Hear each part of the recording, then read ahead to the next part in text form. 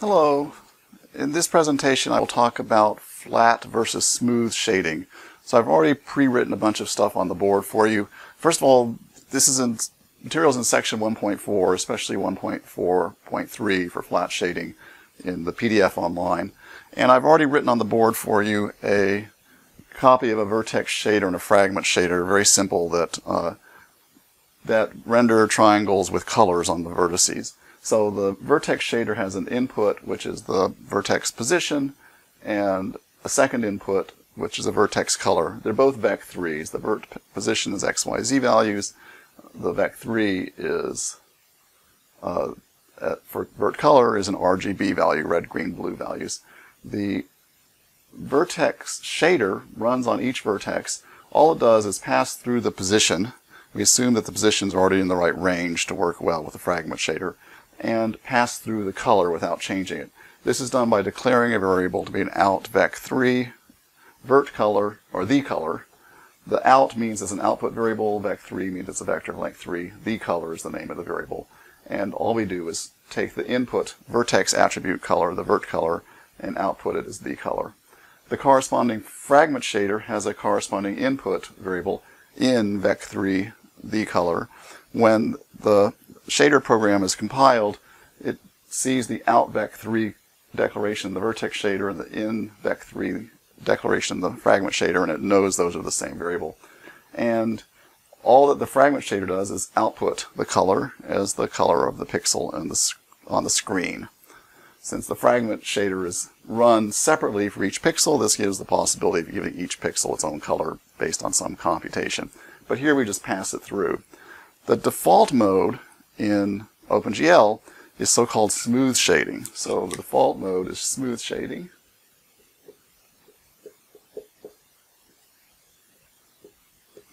And so what this means is we average colors across the triangles from the vertices. And this is the way we discussed in the previous presentation as well.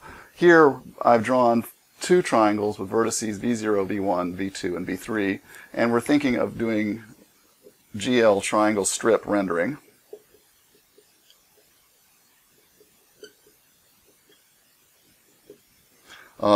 Using V0, then V1, then V2, then V3.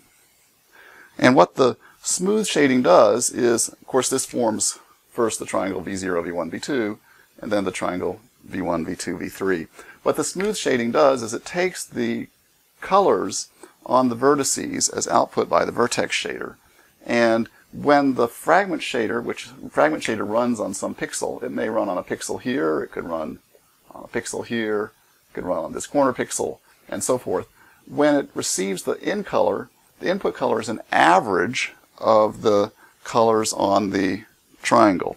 So this pixel here on the left-hand edge, it's all the way to the left, so this this color is the average of the color on V1 and V0, which is blue.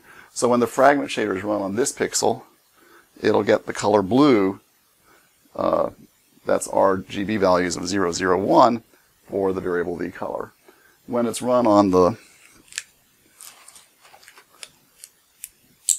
pixel over here, V2, or on the second triangle, a pixel along here, the color that's passed to the fragment shader will be the average of the colors on the adjacent vertices of the triangle.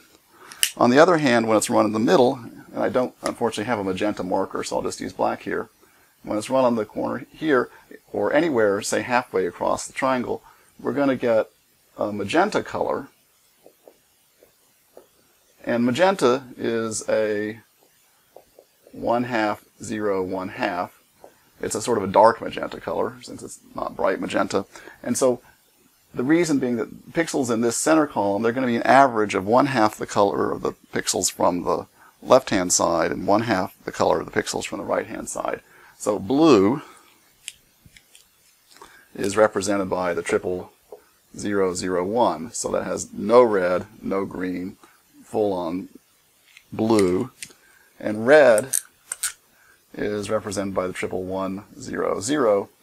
Red is turned fully on, no green and no blue. And so the middle one colors, the average of these things are 1/2, 0, 1/2. And the colors vary smoothly on the pixels throughout the triangle. And the way this works is that when the fragment shader is run on a pixel, it gets the appropriate smoothed color.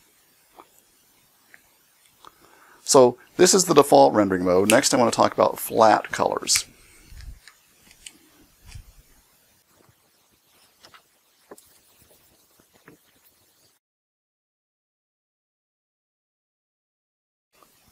So now we're going to talk about flat shading. So flat shading takes the color of one corner, one vertex of the triangle, and applies the color to the whole triangle. So the color of, in fact, the last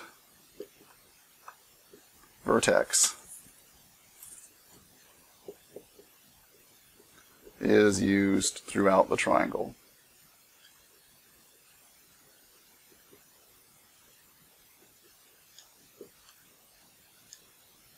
So how this works in the code here is instead of saying out vec3 the color, we instead say flat out vec3 the color, and we have to have a corresponding change here to say flat in vec3 the color. So the only change we made to the programs was right here, and that was to put the modifier flat on the declaration of the variable the color. It's still an out color from the vertex shader and in color, in variable to the fragment shader. And then what happens now is that in fact every pixel in the triangle gets the same color. In this particular example, the two triangles were, because it was in triangle mode, triangle strip mode, the triangles were V0, V1, V2, and then V1, V2, V3. And in this case, the last vertices, V2 and V3, are both red. So these are both red. And so what happens then is every pixel in the triangle, even the ones off at the very end, is rendered as a red pixel. So every pixel is rendered red in this example.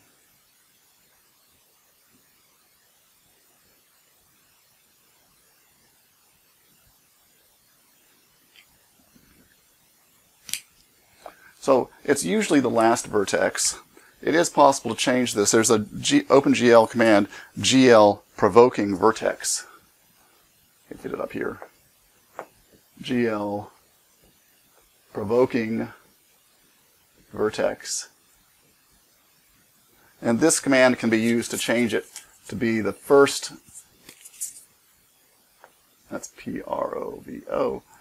This command can be used to change it to be the first vertex in each triangle that sets the color for the whole triangle.